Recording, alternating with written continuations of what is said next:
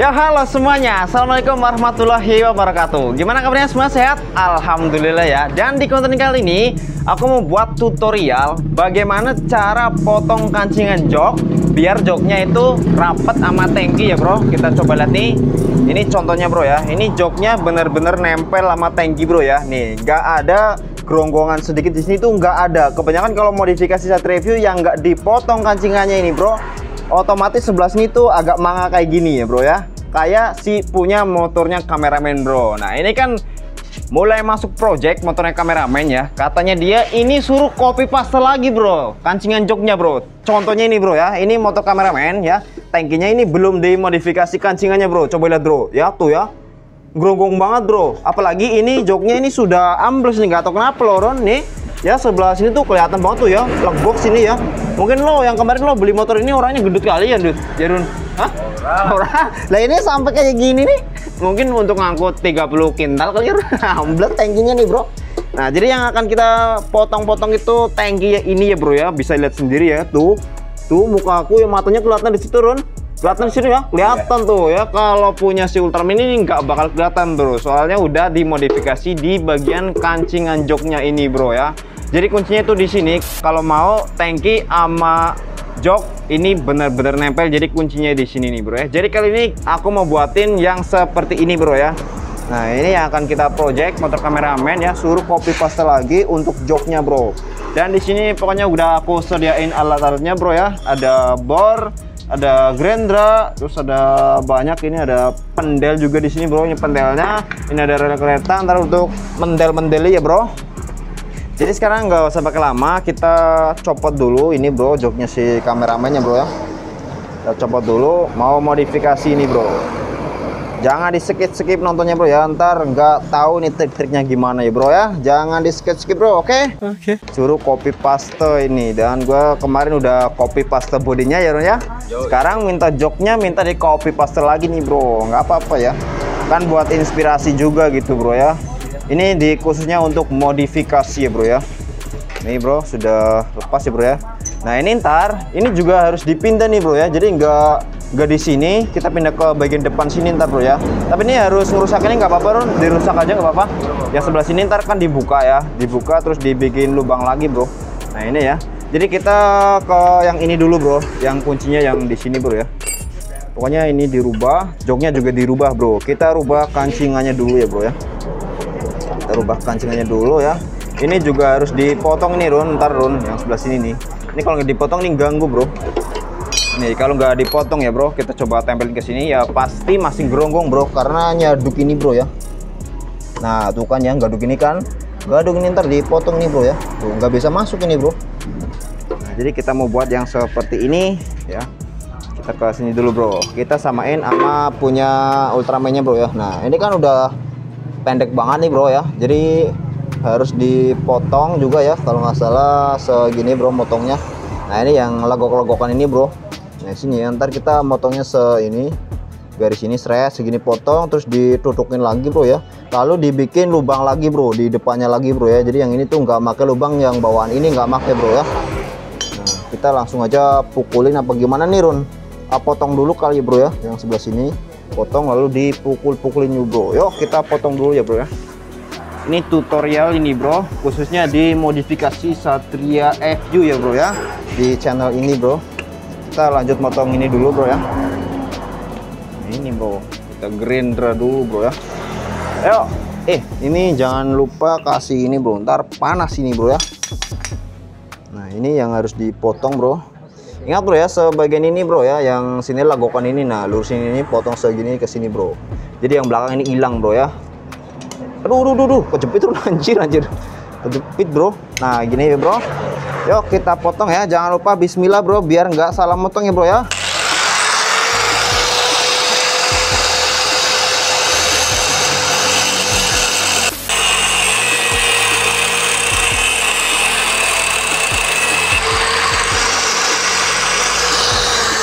Kayaknya ini udah bisa potol ini bro, kita coba pukul ya bro. Nah ya kan ini udah copot nih bro. Nah ini dibuang ini bro ya, ini enggak terpakai yang ini bro, kita pakai yang depan doang nih bro, yang untuk kancingannya dari lubang sini ya bro ya. Nah ini udah sip dipotong ya bro.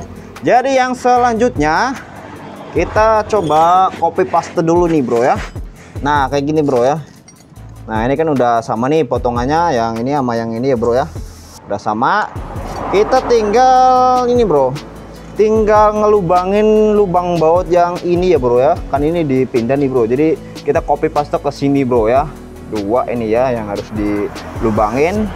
Kita coba pukulin dulu, ini miring-miring nggak nih? Oh yang dipukulin yang sebelah sini doang nih bro ya, jadi ini tuh rata ke sana ya bro.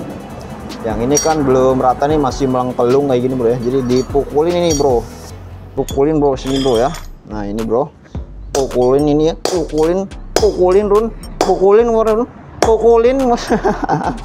Nah ini bro ya.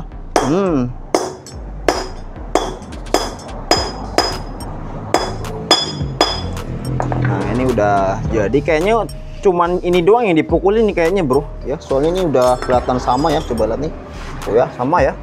Nah ini ya sama ya, jadi benggelongannya juga sama. Jadi ini cuman tinggal ngelubangin doang ini Run.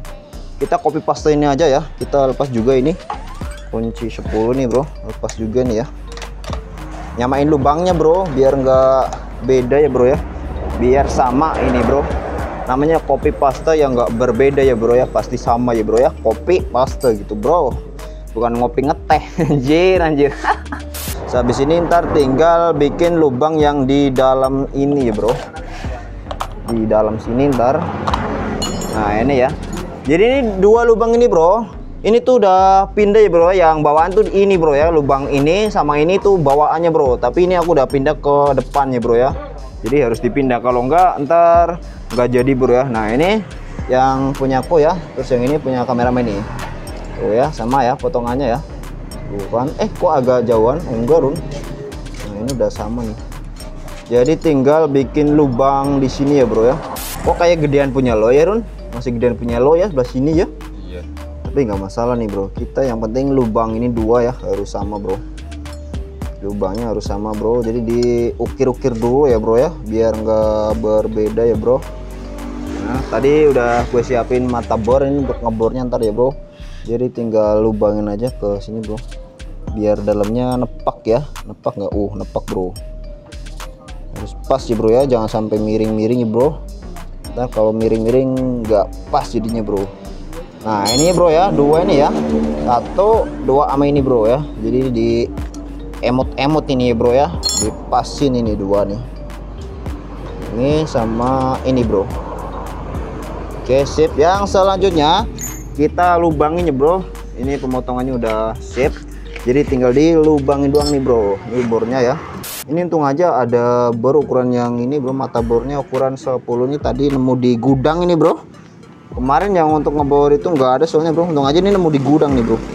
Ini nggak taunya ini untuk ngecengin ini nggak ada nih bro, yang kuncinya yang muter-muter di sini bro nggak ada, jadi pakai manual aja ya bro, kita pakai battle gini bro. Mudah-mudahan kenceng ya bro, soalnya kuncinya nggak ada bro, manual ini guys, kayak ngelepas baut lanas ya kayak gini bro ya, tapi kalau ini ngencengin bro. Anjir. Tuh palan pada tompral apa Run, battle Run. Oke lah ya, kenceng lah ya. Kita coba cek bro, putir dulu bro ya, ini hidupin. Nah ya udah sip ya. Oke Run, tadi mana Run? Nah ini bro ya, jadi dilubangin bro selanjutnya ya. Ming, ambilin itu Ming, balok kayu Ming yang kecil Ming, untuk damparan ngebor Ming. Nah sip. Si ceming. Lakonnya lo Ming di sini ceming. Anjir. Oke bro, kita lanjut ngelubangin ini ya bro. Bismillah bro. Oh ini nggak mau masuk ini Run. Oh soalnya tadi ada yang kecil banget di ujungnya nih bro. Masuk nggak? Ada yang kecil banget di ujungnya anjir. Bentar, ini mau lihat ini di ujungnya nih bro. Ya ada yang mentil cilik banget lagi. Makanya dibor orang melaku anjir. Tuh ya, kecil banget nih bro. Kita pukul aja bagaimana nih? Di grinder aja ya. Ntar dulu ya bro. Ini buang pucuknya doang bro. Ini Ming, pucuknya ini bro.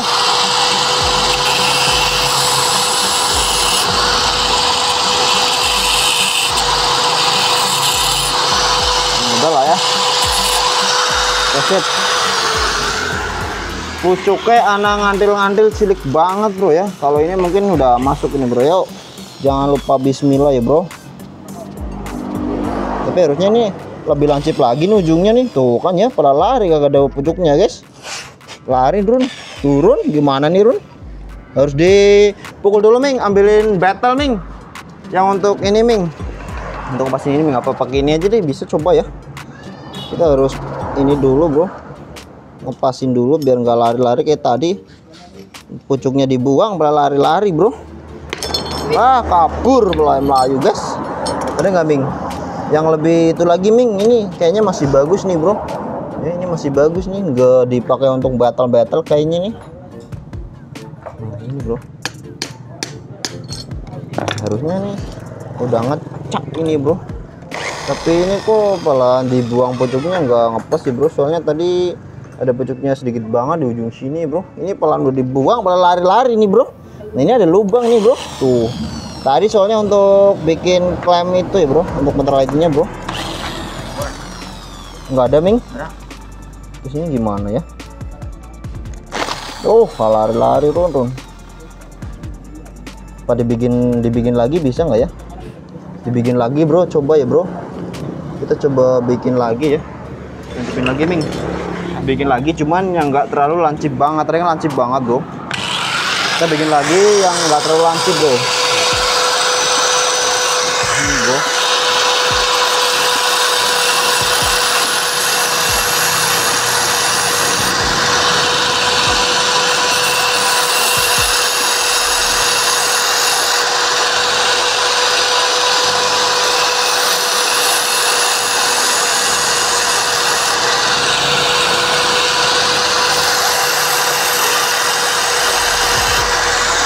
Coba nih, sekarang kayaknya udah bisa netap ini bro.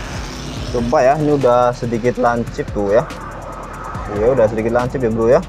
Sekarang bismillah, semoga aja jadi bro. Mana nih Run? Ini Run, mereng-mereng sini Run. Masih lari nggak? Oh masih lari bro. Biar nggak lari-lari gimana nih ceritanya nih Run? Oh anjir melayu-melayu. Bolongannya kemana nih anjir? Tuh masih lari. Ming pegangnya sini Ming. Lo di sebelah sana Ming. Di sebelah sana Ming. Kita suruh si Ceming pegangin biar tangan gue dua ya. Langsung nempel kayak gini, mudah-mudahan bisa nih Ming. Tahan Ming ya Ming. Iya. Biar nggak lari-lari bro. Wah masih lari Ming. Bisa banget bikin mata burang bagus.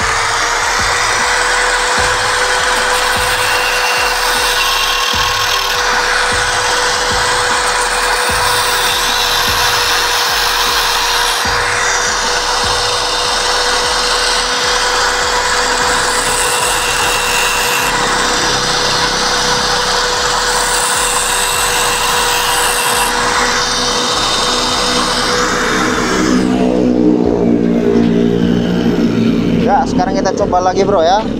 Bismillah, mudah-mudahan jadi Ming. Hajar lagi Ming. Iya.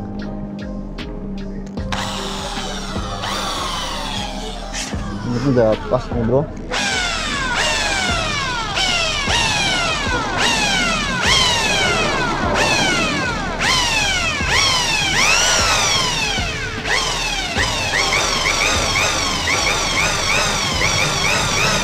Ya apa nih Ming, Ceming. Santuy bro ya.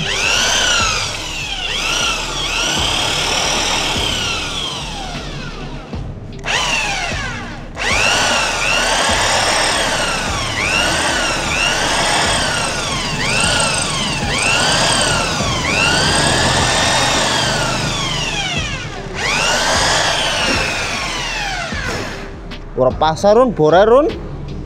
Kok nggak masuk ya guys ya? Ini padahal udah ini banget tuh, lancip banget bro, panas lagi nih. Tapi kok ora landap ya bro? Nggak landap ini guys. Coba yang satunya lagi Ming. Coba yang satunya lagi Ming. Nah sebelah sini Ming. Nah ini Ming yang putih-putih nih Ming. Apa ini kurang rata ya mukulinya bro? Tapi kayak kurang rata sih.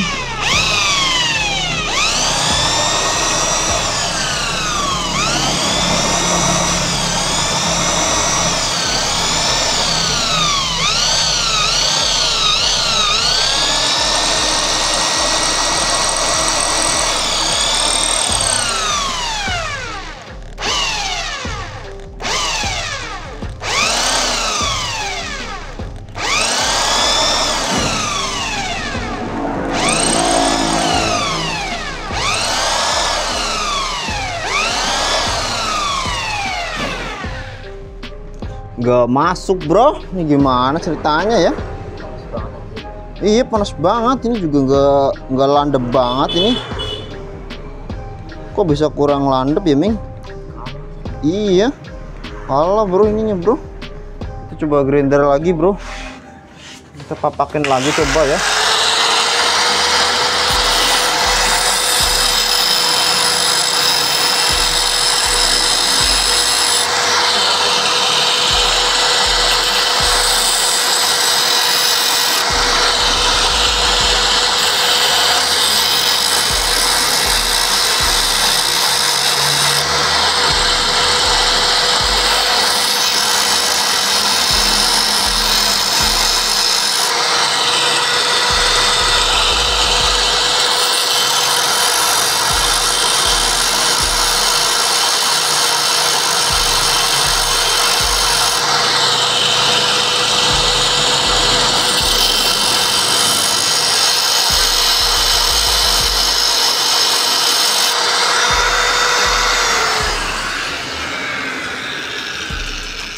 Oke Ming, jangan menyerah Ming, gaskan lagi Ming.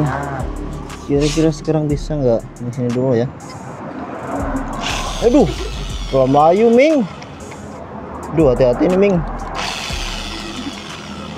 Kalau rada deh anjir dipapake Run.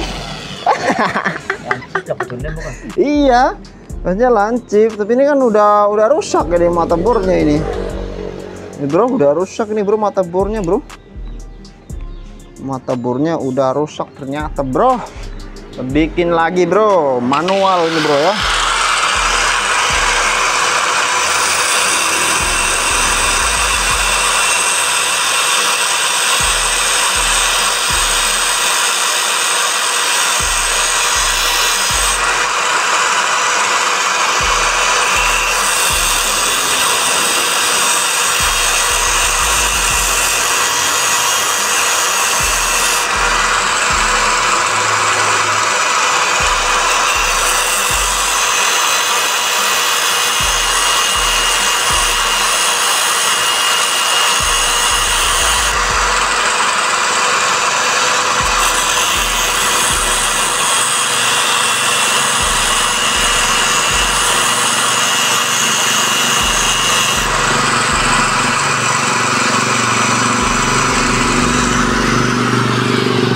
Jangan menyerah guys ya, kita coba lagi.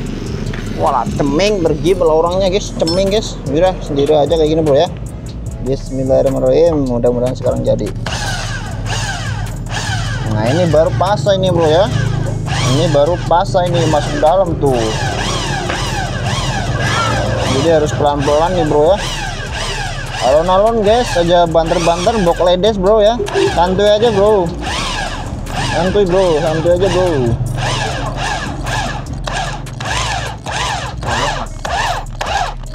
Tuh yang ngalah anjir bresek. Mubeng-mubeng guys, jebol anjir. Tuh ya. Iya Ming. Oh, sedih Ming. Soalnya ini tadi ikut muter ini anjir. Kaget gua, gaget bro.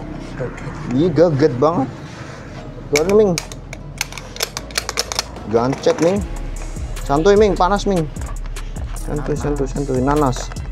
Nanas ada di kebun. Kalau ini panas ya, Ming. Wah hancur ya bro. Oh ya, tinggal yang satunya lagi ya. Santuy Ming, hati-hati peganginnya Ming. Wah si ceming mau megangin Ming, pegangin Ming. Ntar kalau udah mau masuk lepas langsung aja Ming, muter Ming, bahaya Ming.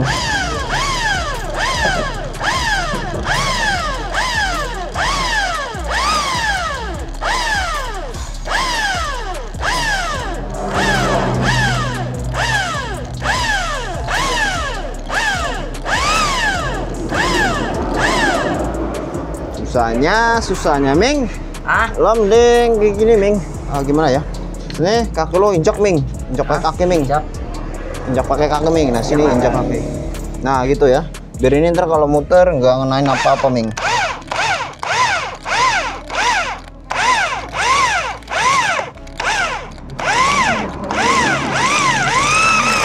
Nah kan.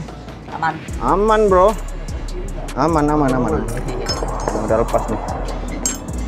Oke, lepas ya. Kunci 10-nya mana, bro? Tadi enggak, kita coba pasin dulu sama ini, bro, lubang ini, bro ya. Udah masuk belum gitu.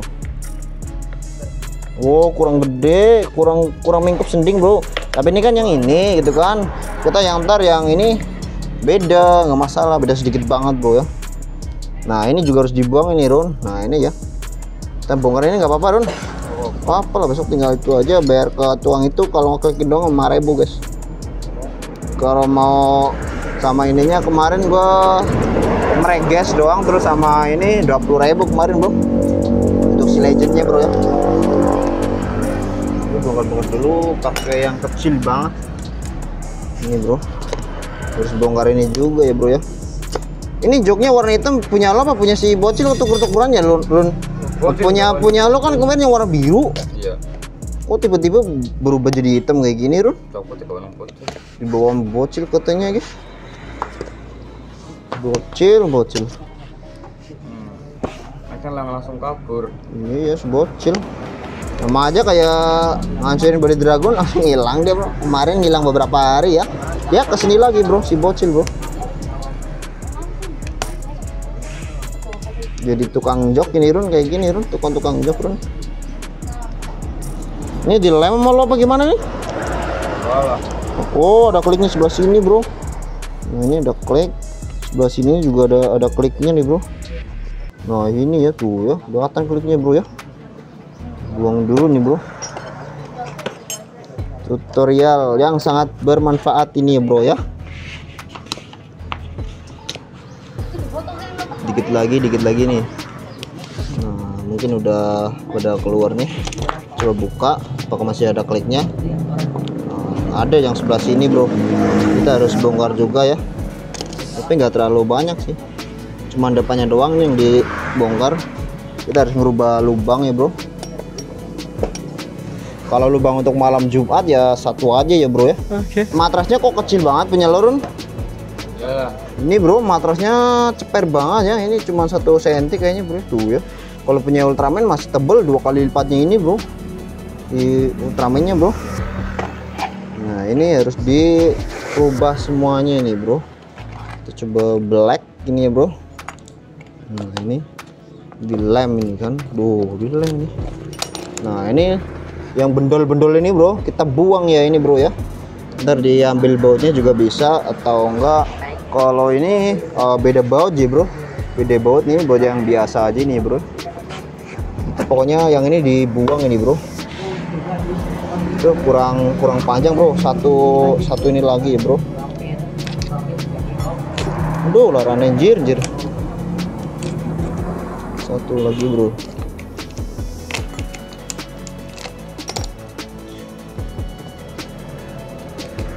Nah, ini mungkin udah sip. Nah, udah longgar nih, bro. Tuh ya. Nah, ini dia, bro. Ini harus dibuang ini, bro ya. Atau enggak dipukul aja, kayaknya udah keluar deh. Punya gue dulu kayaknya udah keluar, bro. Coba ya, bro ya. Kita pukul ke bawah. Oh, masih keras ternyata, bro. Udah kayak gini ya, punya gue kemarin ya. Gerinda aja lah ini ya, Run.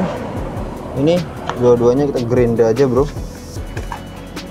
Susah banget sih, Run. Nah, gini, bro. Kita gerinda ya, bro ya. Yang ini.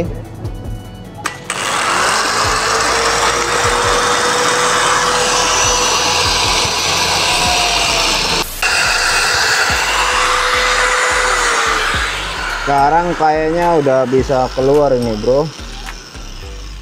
Coba pukul ya, bro. Nah, masih pakai ini, bro. Nah, gini ya, terlalu ketinggian ya. Ini mau keluar nih, Run. Nah, kalau dari sini, bro, keluar nggak? Nah, udah keluar nih, bro. Jadi baunya tuh kayak gini, bro ya. Bautnya nih. Nah, ini bolong nih, Run. Satu, Run.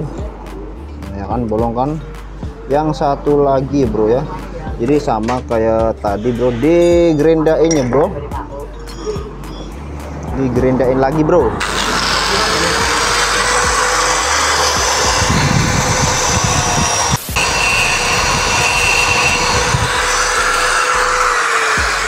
Sekarang kita coba pukul lagi bro, apakah sudah keluar? Keluar nggak? Masih kenceng banget nih bro, yang satu bro. Tahan gimana tahanannya? Ini. Wah, gaduk lagi bro, pakai gini ya. Nah, udah tuh mangkrut masalah. Nah, dua ini dibuang ya bro ya. Nah, kalau ditutup lagi ya nggak masalah nih, kan bendolanya hilang nih. Tapi harus bikin baut lagi bro ya, di depannya lagi bro. Jadi jangan sampai salah lubang ya bro ya. Kayaknya bisa nih Run dipakai lagi Run. Pakai yang ini aja ya. Kita coba kalau bisa pakai yang ini bro. Tapi ntar masuk ke dalam kayaknya nggak jadi soalnya bro. Harus gede banget lubangnya. Udah pakai yang baut 10 aja Run kalau ada Run. Nah yang kayak gini aja nih. Nah ini masuk. Pas banget ya, soalnya ini bor ukuran 10 tadi bro. Kita cari satu lagi ya. Nah ini kok beda baut sih, 10. Nah ini ada 10. Terus yang 10 lagi Run, mana Run? Cari lagi bro, sini bro. Nah ini ada ya, tuh 10. Nah yang pendek aja nih bro. Kayak gini nggak masalah, ntar di dalam nggak bakal kelihatan nih bautnya Run. Apa lo mau pakein probot? Lo mau beli probot aja Run besok Run. 25.000 nggak kelihatan dalam sini Run. Nggak kelihatan bro. Nah yang satunya lagi bro, kita harus buang ini juga ya bro ya. Jadi kita lanjut buang ini bro ya. Sebelum lanjut, jangan lupa ngudut dulu bro. Soalnya dari tadi gue opening belum ngudut ya bro ya. Kita ngudut dulu bro. Oke. Namanya modifikasi ya kayak gini ya bro ya. Kita harus kreativitas kita ya bro ya, nggak perlu model gede-gede ya Run ya. Di Sirun kan ini pakai yang bawaan kayak gini, nggak usah model gede-gede, cuman modal kreativitas aja ntar jadinya bagus banget bro ya. Kayak gini nih bro, modal minim ya Run ya ini ya Run ya. Modal minim guys ya, tapi hasilnya ya memuaskan antar besok. Lihat aja makanya bro besok ya. Jangan lupa yang belum subscribe langsung subscribe ya guys ya. Yuk kita lanjut potong ini bro.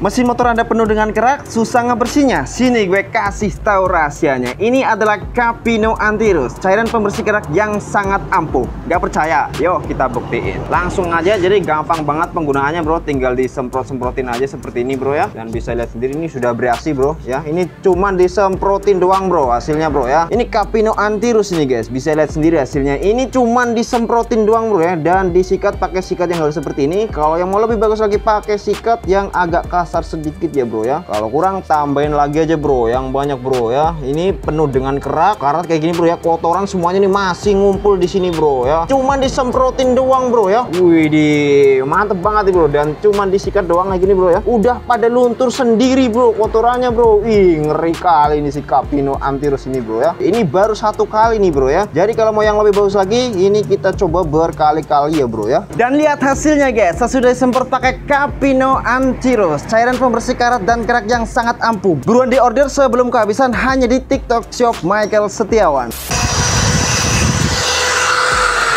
Oke guys ya, ini udah lumayan rapi ya bro. Nah ini kan udah papras nih ya. Jadi tinggal kita ngepasin aja kancingan yang tadi mana lu. Nah ini ya. Udah deh, jak lalain di mood guys ya. Ini udah dulu bro. Nah gini aja udah sip ini Run, tinggal ngebaut doang ini Run. Jadi jangan sampai miring-miring ya bro. Kita coba lihat dulu nih punya Ultraman-nya bro. Jadi mana ya? Nah ini ya. Jadi kita coba pasin dulu. Oh ternyata nggak ini Run, nggak terlalu maju banget ya bro ke sini ya bro. Nah kita coba ukur dulu ke tangkinya bro, sini bro. Nah yang ini aja bro, yang gampang nih bro ya, punya Ultraman bro. Nah kita coba cek dulu ya, jangan sampai salah lubanginnya bro. Ini kan lubangnya sama nih, tinggal nah ini doang bro. Nah ini ya, jadi tinggal nempelin aja bro. Nah ini ya, lihat sendiri ya, rapet banget ya bro ya. Nggak kelihatan kan di sebelah sini, bayang-bayang nggak kelihatan Run, karena ini kan gajal sebelah sini Run. Pokoknya ntar rapet banget ini jadinya guys. Nah ini tinggal pasin aja. Nah mau dipasin ke depan sini Run, ini namanya nih ya, pasin ya. Jadi segini bro ya. Jadi segini bro jaraknya, kita coba lihat yang belakang. Nah jadi segini bro. Nah segini jaraknya ya. Ini sama ini ngepres bro kayak gini bro. Udah kita ke sana lagi bro. Kita mau ngelubangin yang ini bro ya. Sini lagi bro. Ini sebentar lagi jadi nih bro ya. Wah ini ntar harus dipotong juga ini Run. Kancing ini biar gak gadul ya. Kita potong ini semuanya aja deh. Oke bro, tinggal ngelubangin aja bro ya. Jangan sampai miring-miring ya bro lubangnya bro. Pasin dulu kanan kiri ya bro. Jangan sampai miring-miring ya. Nah, kayaknya udah pas. Jadi tinggal ngebor aja. Tadi ada bornya nih Run. Nah, gini bro. Kita kasih ini dulu bro di dalamnya bro ya. Cuak-cuak bro, gue tanda ya bro. Nah, gini aja. Datang nggak? Nah ini kan ya, ini dua nih bro. Kok kayak miring-miring Run? Coba ukur lagi ya. Ntar pala jadinya miring-miring bro. Enggak sih. Ininya yang melewat ini Run. Ke sini Run, sini tuh. Ini nggak melewat, ini melewat Run. Sini Run. Udah kita lubungin aja ya bro. Ini bro. Ini bismillahirrahmanirrahim.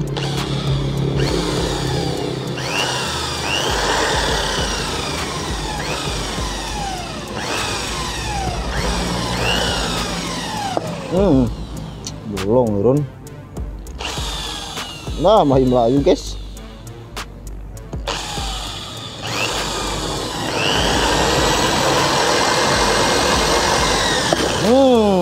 Bolong wis guys. Kita coba lihat lubangnya ya. Oh banyak sebelah sini banget Run. Emang sini miring-miring apa gimana ya Run?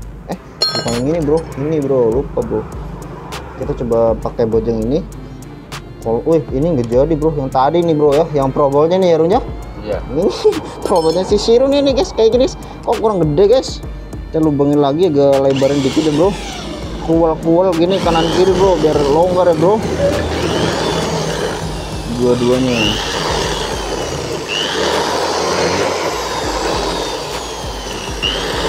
Nah, ini udah berlubang gede bro. Tinggal masukin aja botnya. Tuh, dua ya. Dan tinggal dipasin aja sini bro. Pasin ini Run. Satu masuk, yang satu belum masuk bro. Ah ini kurang gede nih Run, lubang ini Run. Ngepres banget Run. Ada murnya nggak ya? Ini mur buat berapa nih? 10 ya. Ini bro. Ini harus dimukul lagi nih Run biar nempel Run sebelah sini Run. Ntar aja deh. Yang penting ini lubangnya udah jadi nih bro ya. Lubangnya sudah jadi bro. Ini tadi tes 10 nya nggak ada Run. Tadi tes 10 nggak ada guys. Kurang masuk ini. Ini kurang gede soalnya nih bro. Tuh ya, lubangnya kurang gede bro. Coba puntir lagi masuk nggak? Lubangnya kurang gede ternyata guys. Sabar guys ya, dikit lagi jadi nih bro.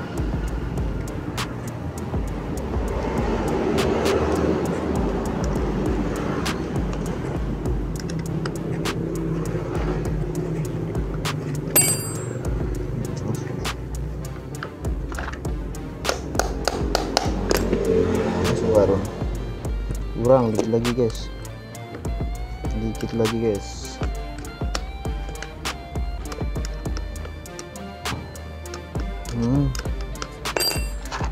Murnya ada nggak? Ntar dikasih mur lagi lah ya bro. Nah ini bro udah jadi bro ya. Nah tinggal tutup aja, udah nggak kelihatan bro ya lubang-lubang ini bro, kelihatan ya. Nah ini gini bro. Nah ya kan ceper banget kan ya kancingannya sini. Kita coba pasang lagi Run ke sini Run. Wah inilah Run, harus potong dulu Run ya. Kita potong kancingannya dulu sambil ngecus sudut bro. Dude mati-mati baik soalnya guys. Mati bro. Nah yang terakhir tinggal ini doang bro, motong ini doang ya. Yang kancingan yang di tangki ini kita potong aja biar gak nyerandu bro. Ini bro ya, potong aja ya. Bismillahirrahmanirrahim bro, ini langkah yang terakhir bro ya.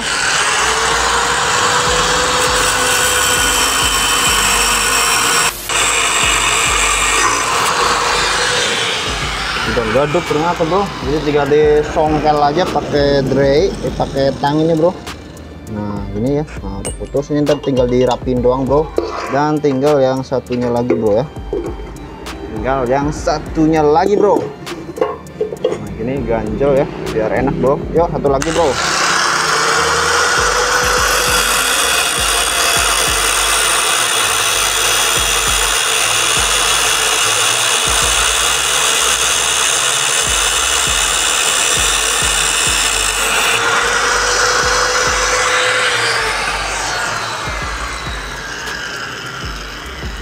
Nah, ini ntar tinggal ngerapin aja ya, bro ya. Kita coba cek ya, pasang kira-kira gimana jadinya.